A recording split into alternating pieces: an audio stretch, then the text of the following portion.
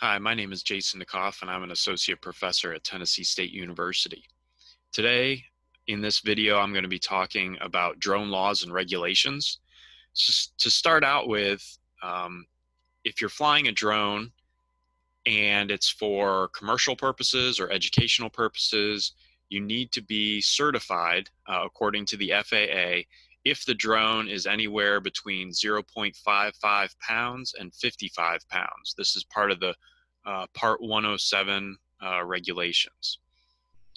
And so in order to do this, you have to pass a 60-question multiple choice exam that you can take at an FAA testing center.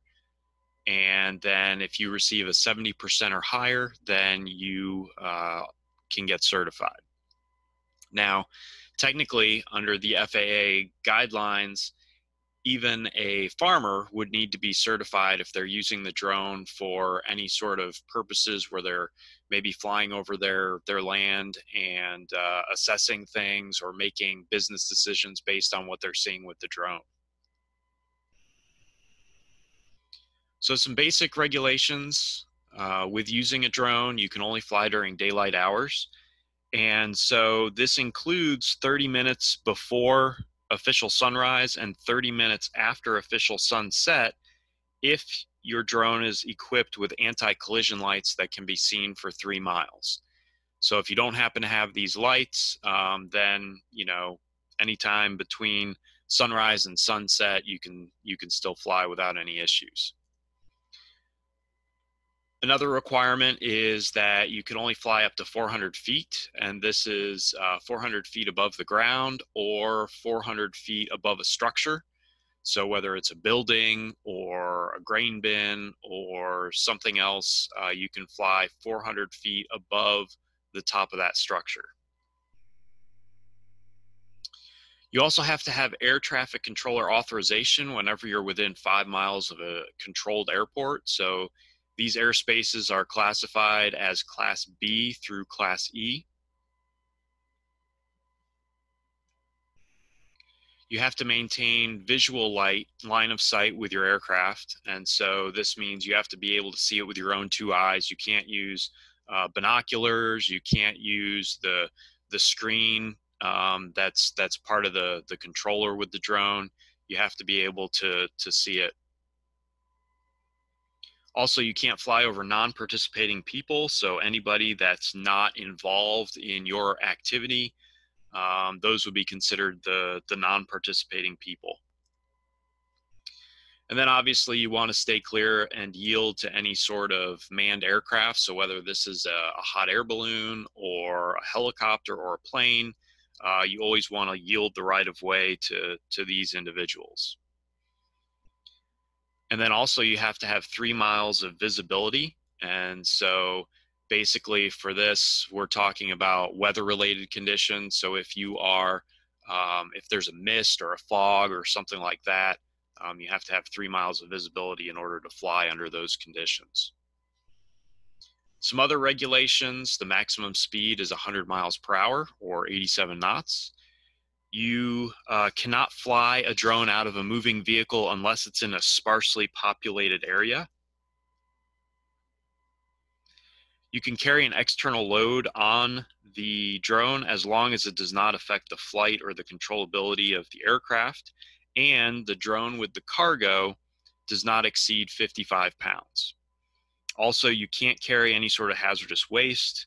You can't carry anything across state lines. And in Hawaii or DC or a US territory, you can't fly with a cargo unless you have a waiver. So that gets us into waivers. So with waivers, you can request these for most of the regulations.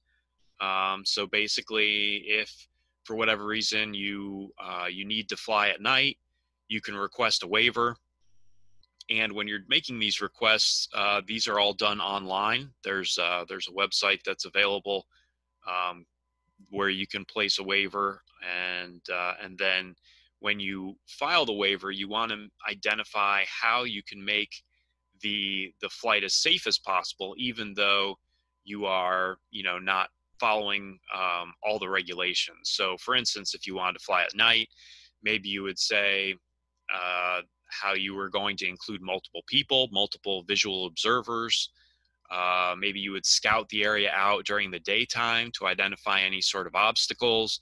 Maybe you would restrict the height that you're going to be going to, well below 400 feet. Just some things that make the flight safe as possible. So then inspections, you need to do a pre-flight inspection before each flight. Basically, the pre-flight inspection, you can get some ideas from a lot of times from the manufacturer of the drone. But basically, this is just making sure that the propellers are working properly, the rotors are working properly if you're using a multi-rotor drone. Also that there's a good connection between the controller and the drone itself. And then also it's a good idea to keep logs, particularly if you make any sort of changes to the drone, if you have any sort of accidents or repairs. These are things you wanna write down and keep track of. If there's any sort of an injury with a drone, that's a serious injury where somebody maybe loses consciousness or ends up in the hospital, this accident has to be reported to the FAA within 10 days of the accident. Also, the same thing goes for property damage caused by a drone. So if there's property damage in excess of $500, then you also have to report that to the FAA within that 10-day period. And then we also have the last thing is with registration. So with these drones, again, if a drone is anywhere between that 0.55 pounds and 55 pounds, they have to be registered regardless of whether they're being used for commercial purposes or recreational purposes. And so this is something that can be done on the FAA website. There's a website called FAA Drone Zone. And so you can apply for registration for your drone. It's $5 and it's good for 3 years. And so basically anybody who owns a drone, they have to apply for this registration unless they are 13 years old or younger. Then obviously a parent or guardian needs to apply for that registration instead.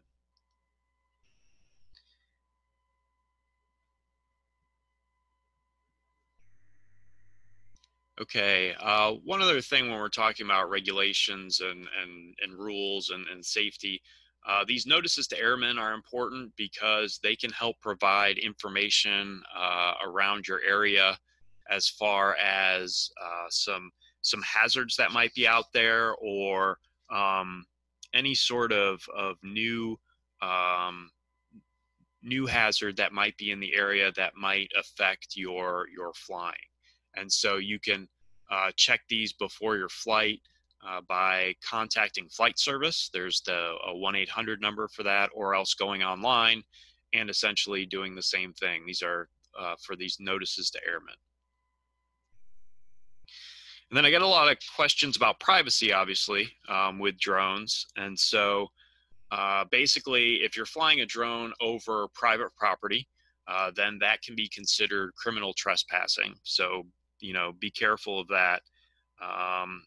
Back in about 5 years ago, a guy in Kentucky shot down a drone that was hovering over his property, and he was arrested for it.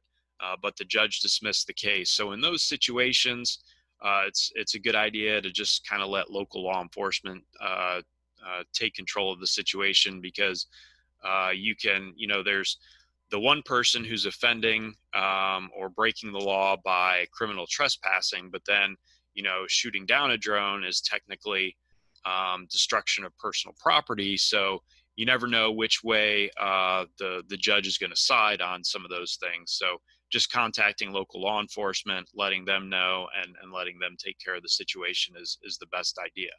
Now, when it comes to privacy with drones, there's also the concern that with the drone, even though they're not on or they're not technically over somebody else's property, they can fly high enough where they can look into and see, something that's going on, in somebody else's property. So there have been a number of state laws that have been created to try to avoid some of these issues. So in Tennessee, in 2016, they had a law related to drones, and you can see the first portion up there was specifically related to somebody being able to capture images or conduct surveillance of somebody else or their private property. So this doesn't mean that they're over the private property, but they're just taking pictures. So they're nearby, and they're doing this kind of thing. So that's a law. So just be aware of that as well. Along with the law, there were some other things that were included that you can see identified there about dropping things into a venue with more than 100 people, flying a drone, in a fireworks display, flying a drone over a correctional facility. Any of those, if you were to, be convicted of those would come with a misdemeanor charge.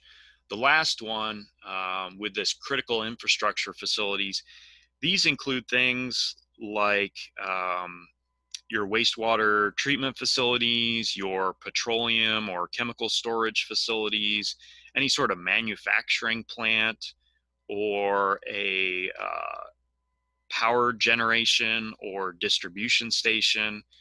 These are all examples of critical infrastructure facilities, so you definitely want to stay away from those. Any sort of conviction on that line is considered a felony. So that's why it's important to be aware of some of these laws that are out there, whether it's a Tennessee law or whether it's a specific federal law. So that ends our video on rules and regulations. If you have any questions, please feel free to contact me. My email and my Twitter information are on the screen, and hope this was helpful, and be happy to answer any questions if you have them. Thank you.